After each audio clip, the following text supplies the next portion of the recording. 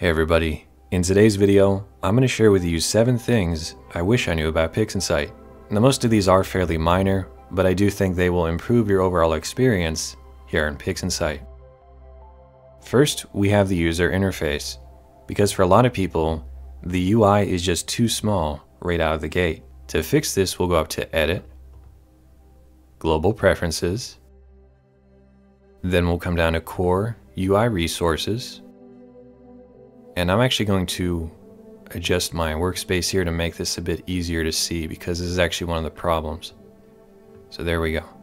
By default, it usually has automatic UI scaling turned on, and it even warns us, do not change this parameter if you're not sure what you're doing, which is a common mistake a lot of us have made.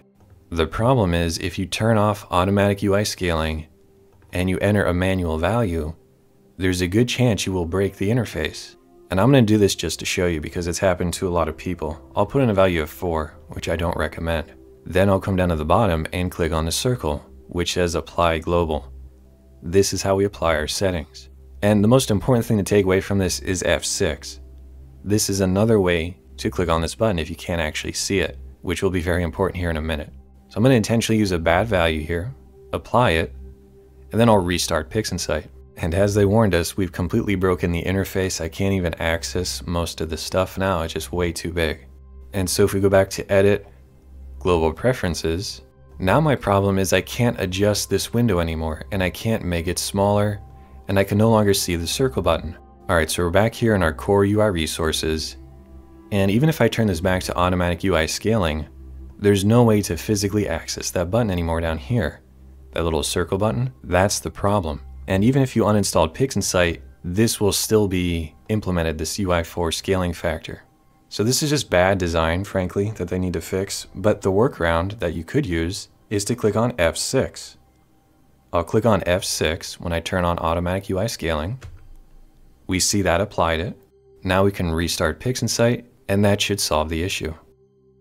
And there we go. Problem solved. We can now actually use PixInsight again. The only problem is it's too small. So I will change this back to a value of 2 because this is just not usable at this point. But I thought this was very important to put right here at the front of the video because I know a lot of people will eventually encounter this. And due to their bad design, there's not an easy way to work around it unless you pay attention and note that it says F6. So it does take a little bit of awareness there, but we've fixed the problem. And there we go. We now have a usable interface thanks to knowing about F6. Number 2 is the process search under Process Explorer. This is a much faster way to find anything that you want to use. For example, maybe you're watching a tutorial and they use a random process you've never heard of. Well, rather than trying to find it manually by going through this giant list of stuff, it would be much faster and easier to come over to the left here to our Process Explorer, come up to the top and just type it in. Maybe they're using channel combination. Well, if I type in channel, I have everything that has channel in it. Makes it pretty easy. Then I can click on it, it will find it from our list here, and then I'll double click on it. That's a much easier way to navigate PixInsight. And I have seen quite a few people that are missing some buttons here on the left for whatever reason. Maybe you don't have Process Explorer. The way to get it back is to go up to View, Explorer Windows, and then choose it from the list. And then it should appear there on the left. Another benefit of this Process Explorer is that it also includes custom scripts. For example, I installed a star reduction script from Bill Blanchin and Mike Cranfield. I can type that in, and even though it's not technically a process, it's still available. I can double click on it, and now I have an easy way to reduce the stars in my image. And just as a side note, I'd highly recommend downloading this if you want to do a star reduction. Number 3 is the History Explorer, which I currently have here at the bottom. This is very similar to the history in Photoshop, and it makes it easy to go back and undo things or even see what you've done in the past. Obviously I don't have a photo open right now, so let me take care of that and then we'll continue on. Alright, so I've got my photo of Orion here, and if I want to see what I've done of the photo, because maybe I save this as a PixInsight project and I come back to it a month later, well, one way to do that is to right click on the name tag of any photo and choose Load History Explorer. That'll bring up our tool down here, and this is pretty powerful because now I can see that, okay, first I ran SPCC. It even tells me everything that it did with SPCC. Then I ran Blur Exterminator, and it says I had correct only turned on. I ran Blur Exterminator again, this time just using the default settings. Then I ran Star Exterminator and Noise Exterminator with a value of 0.8 and 0.25. And maybe I realized that I don't like the current state of the photo. If I want to go back a few steps, I can just double click where the arrow is. So I'll double click on SPCC, and now I'm right back at that stage in the workflow. Then I can say, okay, I understand what I did. Let me go back to my current state. I'll double click down here. I'm right back where I left off. Now, if you have multiple images loaded up, you can come down here to the bottom. There's a little drop-down menu, and you can select your other photo if you want to see the history for that as well. But I think this can be very beneficial for a lot of people, especially if you're coming back to your data or you're looking at somebody else's data, assuming that that information is embedded in the image. For number 4, we're going to head to WBPP, Weighted Batch Preprocessing. This is how we stack our photos in PixInsight. And the main problem I have with WBPP is just that it takes forever. This is something I noted in my beginner series for PixInsight. And in fact, just the other day I was working with a student, and it took his computer over 24 hours to stack about 500 images together. So what I want to show you for number 4 are the presets right here. If we click on Select, you can now choose from 3 presets. So let's say you got 500 images, you know it's going to take a while and you don't have that time to spare. You could come down here to the fastest with lower quality and apply that. I can't say just how much that's going to speed things up, but it will definitely help. That will at least give you a photo you can look at, identify any problems, and then once you've said, okay, I think this will work, you can come back here to your presets, do maximum quality, and now you know you're getting the best results. On the other hand, maybe you're just new to PixInsight in general, you don't really know what to do, and you know you have good data and a good computer. Just set it to max quality, and there you go. Everything should now be configured to give you decent results. For number 5, we have the Add Custom button here in WBPP. This can be very helpful if you don't have an electronic filter wheel, for example. We have some data here and it says no filter. Now, this is all taken with a color camera, so that's fine. But in the past, I've used a Raza telescope, which cannot utilize an electronic filter wheel. That meant I'd have to manually install a blue filter and take however many photos. Then I pull that out, I manually install a red filter. And because I was using the ASIR without the electronic filter wheel, that information would not be embedded. Therefore, what I could do is come to my custom button down here, and I can choose, of course, light frames in this case, or darks if I'm taking dark frames. The filter name, well, if I know the photos were taken with the blue filter, I'll type in B or blue, whatever. And it does say here it can try to figure that out automatically if you leave it to a question mark. I don't know how accurate that will be, so this is why you always want to set up your auto run properly if you are using the ASIR. For example, I would actually name my target Blue Orion, and that would make sure that every photo I take is named Blue Orion. Even though there's no filter information embedded, at least I have it in the file name. Then I'd have Red Orion and Green Orion. These are just ways to make your life easier. Again, you can do that in the auto run, in the ASIR, just change the target name. But once I have my photos that I know were taken with a blue filter, I can implement that here. I'd select them from my list, and there we go. For the binning, if you're not sure, you can leave it set to 0, and it should figure it out. But for most people, we're using a binning of 1. And then we have the exposure time. Again, this should be included in your file name if you've been doing things correctly. Or maybe you took 50 photos with 3-minute exposures, and then you took 50 with 2-minute exposures. If you want to stack them all together into a single image, you can just load up all your files and put whatever exposure you want to. That will ensure you have a single final image rather than multiple photos at the end of the workflow. So the main takeaway here is that if you did take photos that didn't have the proper metadata, this is a way to work around that using the Add Custom button here in WBPP. Number 6 is rejection data. And what I mean by that is if we go to File, Open, and we navigate to our master directory, you're going to have a bunch of photos in here depending on what you've stacked.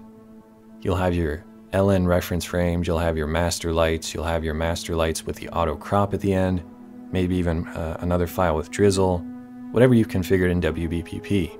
However, if you open up just the master auto crop file, which is normally what I do, in this case I've renamed it, but if I double click on this, it gives me 2 photos. One which is my data, and one which is just a mask of the auto crop. And this can be very helpful for diagnosing why your photo looks so strange. For example, it did a really weird crop that I don't like, and I don't know why it did that to begin with. And I can see that here in the preview photo, if you will. Now that I've identified that I don't like the crop, I can go back to my directory, and if I go back one step, if you will, to this photo, we can see here that the date and time was 11/12 at 1:27. Then a minute later, it saved another photo at 1:28. This was the auto crop. So in other words, if I come back to this photo, it has not applied the auto crop. I can open this one up instead, and now we actually have 3 photos to look at. We have our rejection data, another rejection data, and then our photo that has not been auto cropped. This is a nice way to work around that problem if it does do a weird crop at the end of it that you don't like. But more importantly, we have these 2 photos right here. These show us what the stacking software found and removed. I realize this photo is a bit hard to see, but there are some streaking clouds through the photo. It was able to identify that and remove them from the final stacked image. And then with this rejection, it noticed all the planes and satellites and removed them from the final photo as well. And the reason I wanted to show you this is because I get asked all the time, I had a bunch of satellites or a plane flying through my photo. Should I just delete that image and move on? And normally I would say no, because the stacking software is smart enough to identify that those things don't belong and then remove them. But maybe when you stack your photos, you still have some satellite trails. Well, this is just another way you can say, okay, why didn't it find those and remove them? You'll see what it did and didn't remove. Now, most of the time you don't even need to look at this kind of stuff, but it's helpful to know that it is there. And that's something else I wish I would have known about sooner. Finally, we have the Nvidia Speed Boost. So for those of you that are on a Windows computer with an Nvidia GPU, you might want to give this a try. This is not really necessary or applicable if you're on a Mac computer or you just don't have an Nvidia GPU anyway. So this might be just for a small subset of you watching. Anyway, what happens is if you have Blur Exterminator, StarNet, whatever, if it utilizes your GPU, by default, PixInsight will not make the most of your high-end graphics card. And so if I ran Star Exterminator on this image, it might take 2 or 3 minutes to complete. If I install the Nvidia Speed Boost though, it can finish that in like 20 seconds. Now the steps for this are a bit complicated and you will need to know how to use a computer to actually make it all the way through. But there's 2 or 3 different articles that all say the same thing. And if you read through them, I don't think you'll have too much trouble. And if you can make it through all those steps, I think you'll be surprised at just how much faster PixInsight can run, especially tools like Star Exterminator, Blur Exterminator, or anything else. And with that said, there is one other thing I want to mention. If I go to my file location here, what you need to remember to do is update the TensorFlow every time you actually update PixInsight. So if you get the newest version of PixInsight from their website, you need to come in here, you'll come to the bin folder, and you have your TensorFlow DLL. This file will be replaced if you update PixInsight. And so you have to remember to go back to your downloads folder, copy that TensorFlow file back into here. That way PixInsight continues to run as fast as it did before. I always forget to do this and I wonder why Star Exterminator is taking so long. And then I remember, oh, I just have to replace my TensorFlow again, and that will get it back to where it needs to be. I'm excited to announce that as of December 16th, there's now a faster, easier way to install the Nvidia Speed Boost, thanks to Russell Croman. You'll want to head over to Russell Croman's website, rcastro.com, and then check out his update here over on the PixInsight forum. And the short version is, this is still experimental, so keep that in mind. But all you have to do is come down to this URL, right-click, and copy the link address, head over to PixInsight, go up to Resources, Updates, Manage Repositories, and then from here, this is how we install all of our plugins in PixInsight, whether that's the star reduction script I mentioned earlier, or Blur Exterminator, or anything else. All we're really doing is loading in URLs and then letting PixInsight handle the rest. So if you want to give this new technique a try for the Nvidia Speed Boost, we'll click on Add, paste in that URL, we'll hit OK, then you'll hit OK again. It might say something, just click out of that, restart PixInsight, and it will update for you automatically. That's all there is to it. That's a lot easier, right? Now, I'm not going to actually do this today because after reading through some more forum posts, he says right here, if you already have GPU acceleration working, which I do, leave it alone. It should be okay, but you will end up with multiple copies and there could be some conflicts. And it sounds like some people did try that and ran into some issues. Therefore, if you're like me and you've already done the Nvidia speed boost and you hear about this new way to do things, it's probably not a good idea to run it just yet. You may actually screw everything up. Still, if you're looking for an easy way to do things and you haven't done it yet, this is now potentially the best route to go down. And that's all I've got for you in today's video. I hope these little tips help you out and make your user experience a bit better in PixInsight. And if you want to learn more about PixInsight, I do have some videos, but I'd also highly recommend checking out Adam Block. Adam Block does a great job of giving you a lot of details on this program, including how all this stuff works, what settings to use, and more. And I've been subscribed to some of his videos on his website, which have been very helpful. So I'd recommend again you check that out if you really want to learn more about PixInsight. But that's all I've got for you today. Thanks for watching, and I'll see you in another video.